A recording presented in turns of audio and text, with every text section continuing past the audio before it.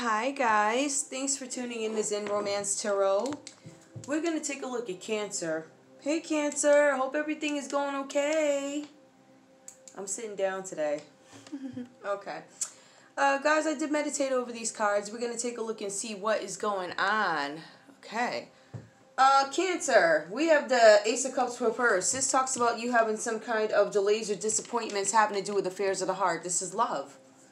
There's something that you expected, a new relationship, to go better than it actually did. I don't know that it's getting off the ground the way you want it to. This has to do with a person, or it may have to do with a project.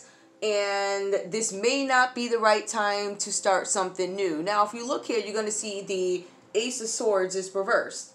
The Ace of Swords tells us reversed that there are going to be some glitches and delays in something having to do with the situation. And to me, when I look at this might be a confirmation that it may not be the best time to maybe, like I was saying earlier, get into a new relationship, get a project started off the ground. It may not be the best time, right? Or you can maybe brainstorm and see what you can come up with that. However, what you're manifesting is not going to come into fruition as fast as you hoped it would. We have the Hermit card, and this is upright, so this card is telling us that the Hermit travels alone. You may be taking some time to figure out and clarify and get answers about certain situations in your life. You may be isolating yourself so you can get the true perspective and get in touch with the inner you.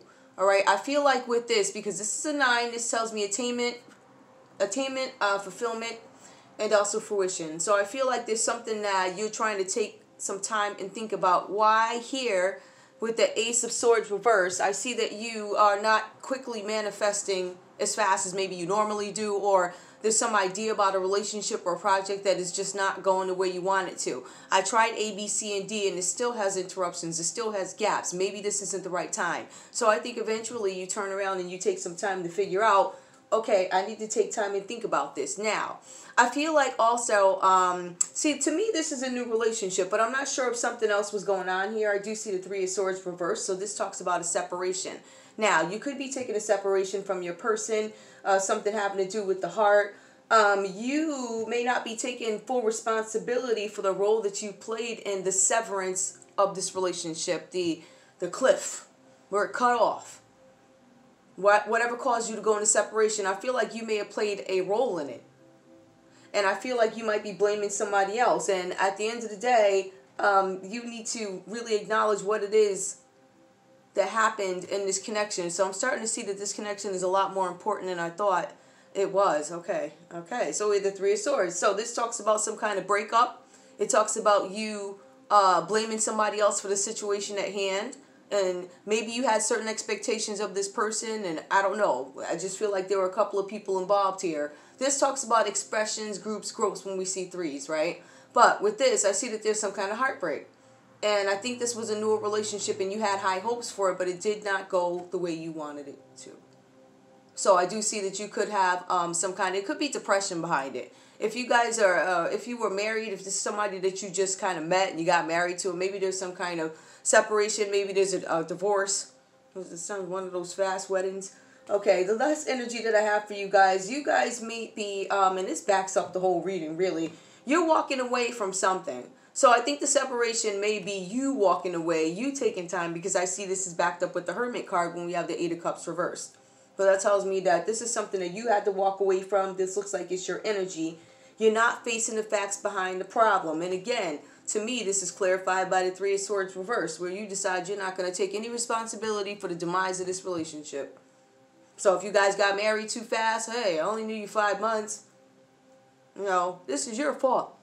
You should have knew what you wanted, but I just met you 5 months ago. So you understand what I'm saying? I'm not sure what this all is, but let's see who we have here. We have Cancer, Pisces, Scorpio. We have Libra, Aquarius, Gemini. I see Virgo. That's pretty much who we see here. All right, so just with this last card, you might be walking away from something here, right? But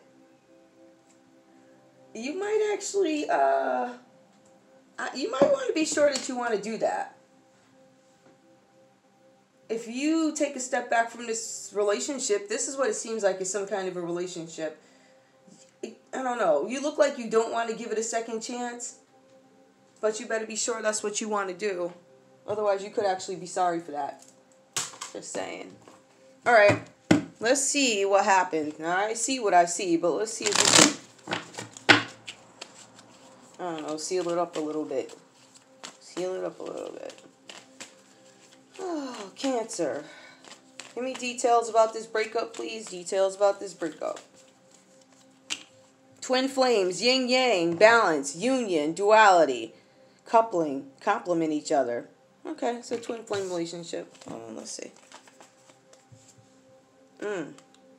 Need time, takes time, in time, cycles, time to heal, progress. Somebody's still trying to heal from whatever happened in this connection. Let's see. One more.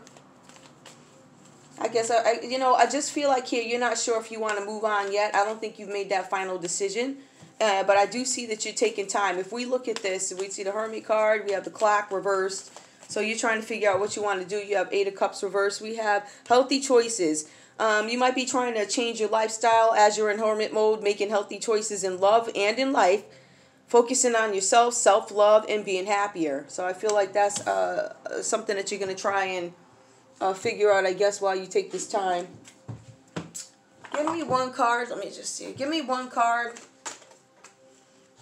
to let me know. Whatever you want to tell. Whatever you want to tell Cancer. Whatever you want to tell Cancer. Okay. One card, please. Codependency. Addictions are affecting your romantic love life. Okay, so I don't know if you're addicted to fairy tales and needing people to be a certain way or be with them all the time, or have this Disney syndrome in terms of love in your head. Everything is, I don't know what you expected, but I feel like this person may have disappointed you. I feel like this person let you down.